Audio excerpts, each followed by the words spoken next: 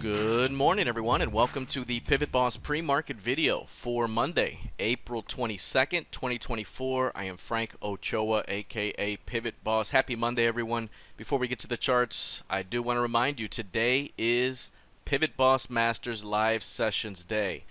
Today we begin our 5-day live sessions week of training for the Camarilla equation and our new Camarilla Pivots Indicator and signals.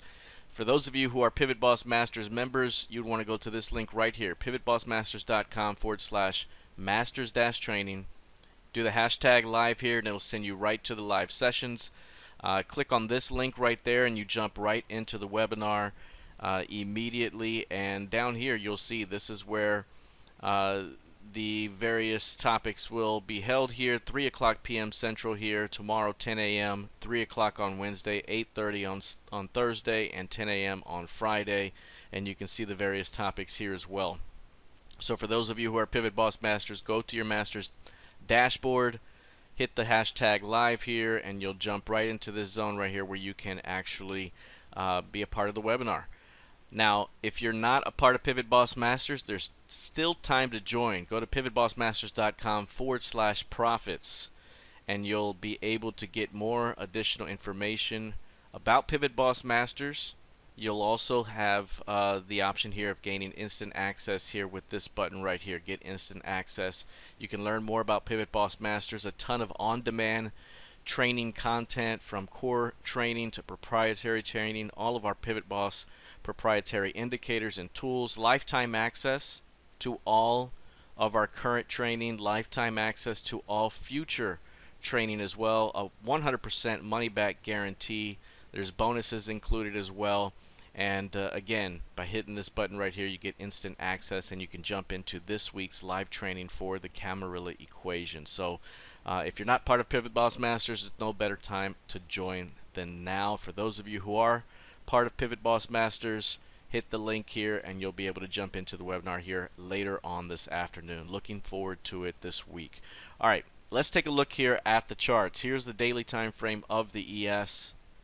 We've seen perhaps the most bearish week in the previous week that we've seen since October of 2023, before we had a spectacular Q4 rally and Q1 rally.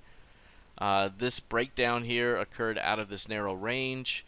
It broke through the previous month's midpoint and took us directly to the previous quarter's mid. So from this high to this midpoint, we've already seen the market give back half of Q1 gains in basically half of 1 month.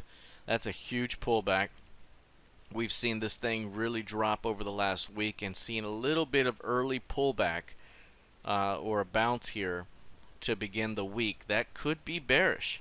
You know, to see downtrending price action, any bump, any strength could be seen as an opportunity for bears to defend for another round of weakness ahead.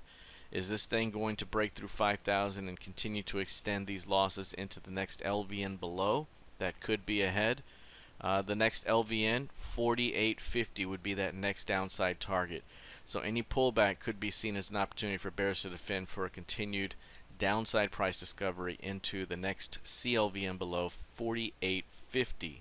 Now, one thing to keep in mind, the previous week, a high range week, this week could start more range bound but with a downward bias. Could go range bound with a downward bias. We do have earnings coming up as well, GDP later on in the week. That could get things started for even more volatility as the week progresses. If we take a look here at the NQ, the NQ right now up marginally as well. Low range days for these markets at the moment. ES and NQ both trading 35% of average range at the moment.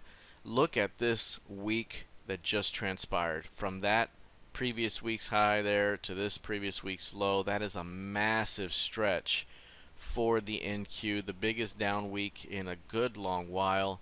Again, when you have that much stretch of the price range there, you tend to see some range bound price action with a downward bias until proven otherwise. This market finally made it to the 17.2 key level that I talked about before, that if this market breaks a previous month's midpoint, we're likely headed to 17.2. This one did break the previous month's mid here.